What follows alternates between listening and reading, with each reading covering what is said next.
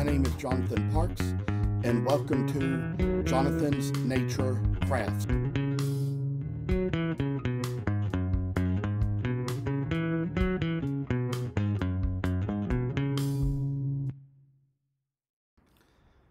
I must inform you that I do not live in this house by myself, but live here with other people.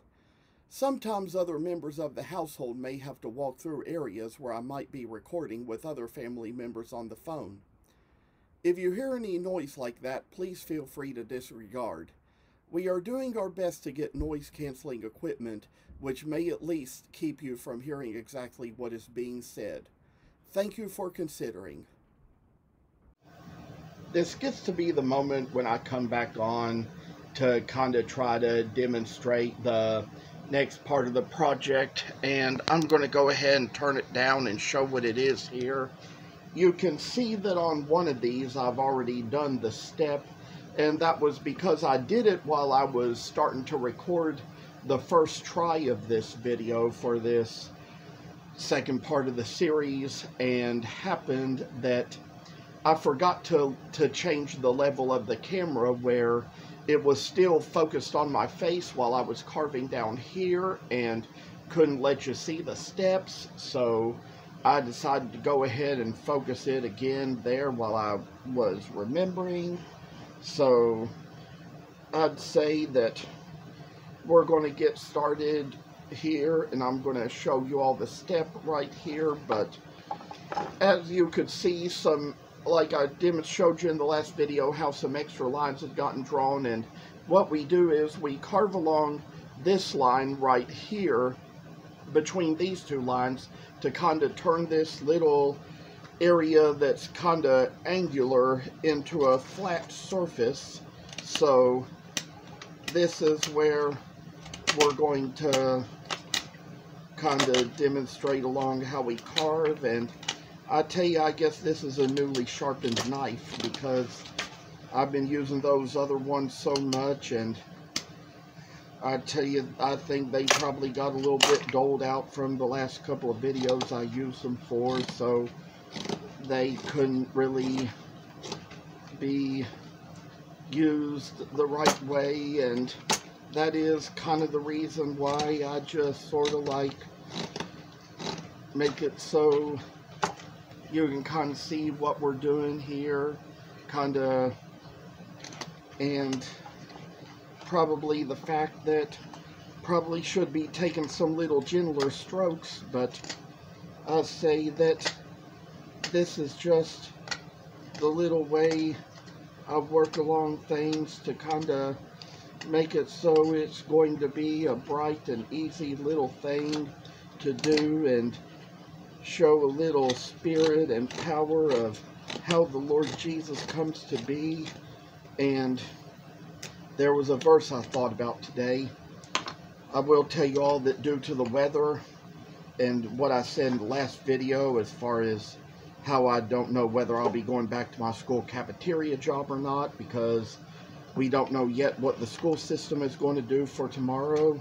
Residential roads could end up being so bad that they have to call off school again and we do another NTI, or else I might go to work. But knowing that we probably won't know until this evening or tomorrow morning, I kind of kept up with the news a little bit, or kept up with my work emails, and kind of figured out from what I saw that it was just going to be where we just don't know what it's going to be just yet. They're probably not going to say anything if it's just a regular day. So today I had to go out and brush all the snow off my car just in case I go in tomorrow.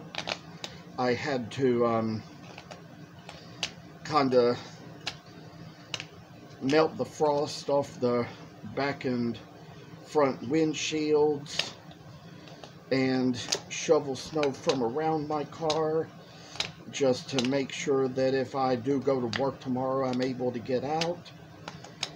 And like I've been saying, I mean, there's places I've wanted to be out to today, but felt it to be my conviction to stay in today for certain safety reasons. All this stuff about how residential roads can still be bad, but the main roads might be okay, and kind of just little issues where, you know, we just don't know how it's going to go.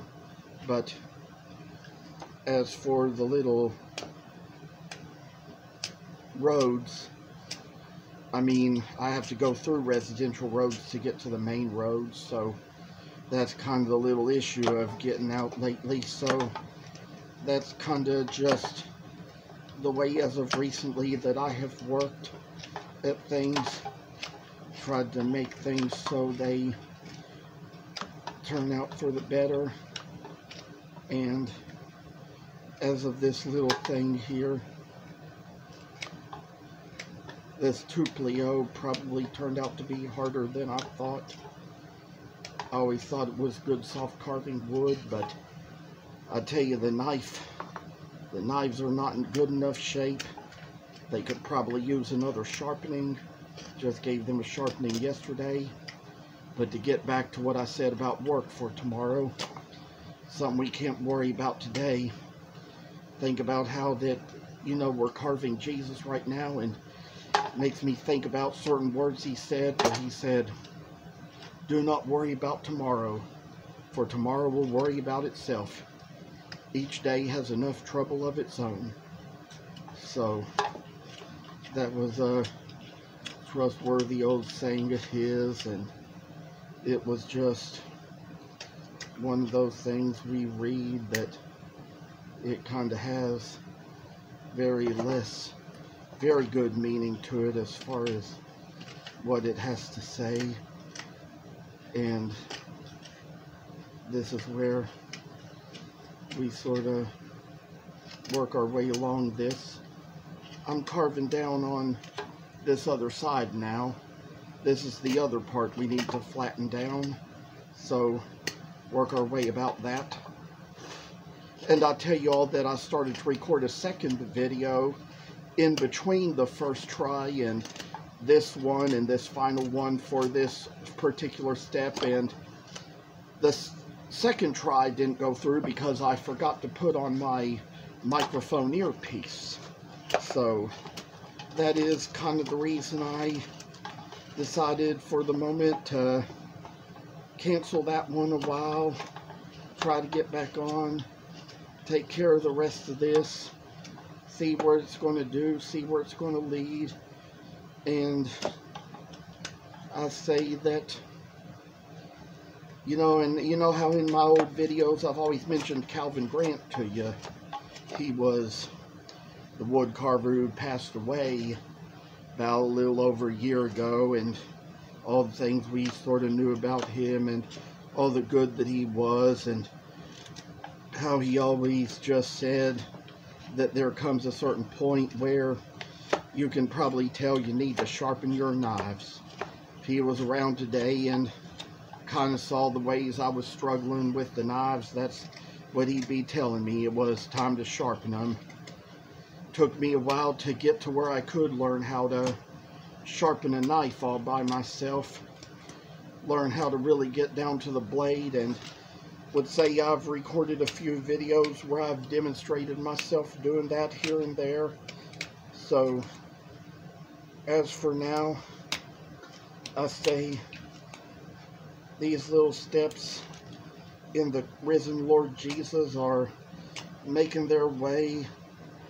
And as you see, I probably got a little bit too close to my body there with the carving, and kind of got to be careful about that, because, you know, you don't want to cut yourself. It's bad enough we cut our hands, but one time I was carving a piece of cedar over my lap without the pen here, and kind of sliced open my leg, and it caused me to have to go get that sewn up. And I'd say that there's little things we learn from the things we do in life, and I say that that was when I was carving the flames for my Hebrew children display, which I kind of recently mentioned in a previous video. And one of the little things that I said about that was that it was just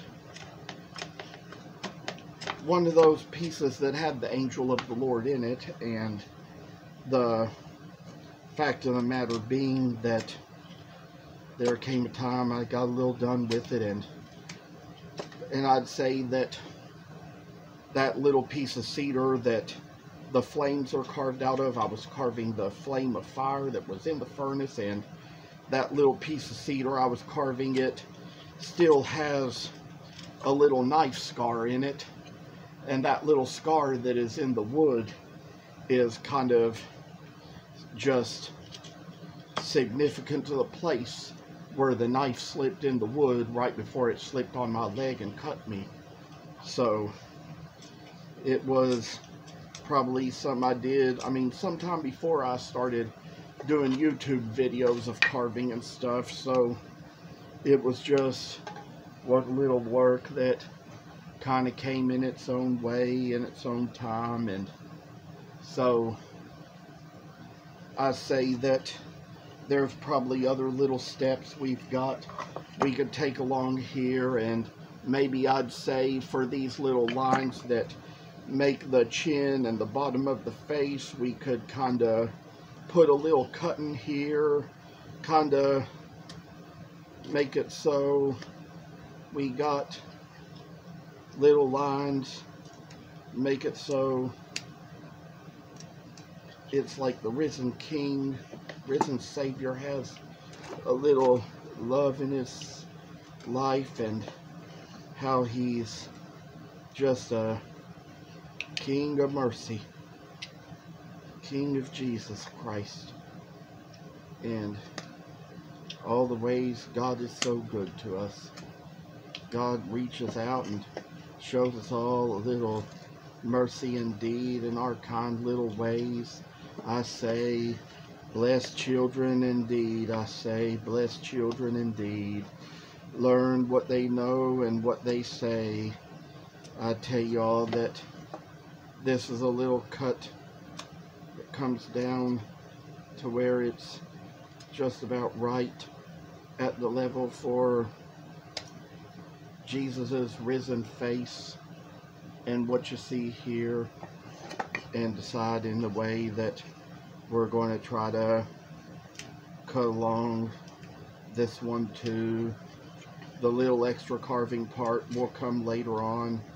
We'll take care of that eventually, try to get that little extra bit of work put in to make his face and how he's always going to stand out, to make what he's going to be, just to work in our ways, make a Jesus figure that stands as a wooden statue of the resurrection, the Easter story, because we know that I still have to look on the calendar to see when it is, but it's going to come anytime this year in late March, early April. That's usually about when it is, but here we got the little place where we got the face in, and I say that there's probably going to be little bits of work do along the way here, maybe even for these places where we've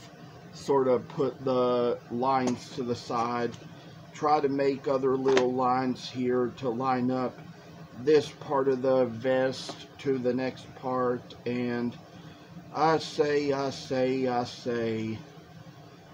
it's just kind of like how that this shall work away along to the little risen Lord of all things.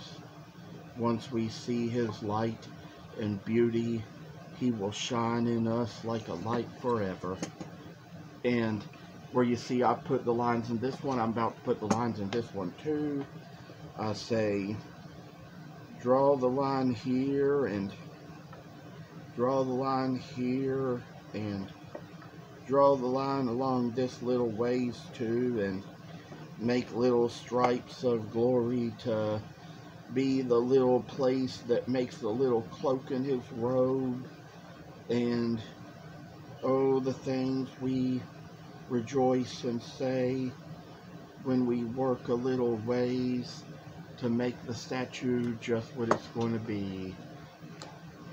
So I've decided I've shown all the steps I'm going to show for this video, and maybe come back on another time and show you all some more. There's probably some noise of machine going on in the background, but we've kind of got things real busy in here. We have machines running, and over in this little corner I'll show you something else. You see that there's that little gas lit fireplace over there. That is something that we keep. It is down here year round, but I will tell you that we have it down here so that in the winter time we can light it up to keep the basement warm. It uses natural gas, just for your information. So that's one of the things we've had on lately, just to kind of keep it warm in this basement. And I say that it's always good to come on and share a little work, share a little video, show you all a little skill, what I can do. And for all the things I appreciate about you all, I appreciate that you all watch. I appreciate that you all keep in touch, and keep up with my work. I hope that you all will continue to come on and see many more things, and hope to see you in the future and in the next video. Take care.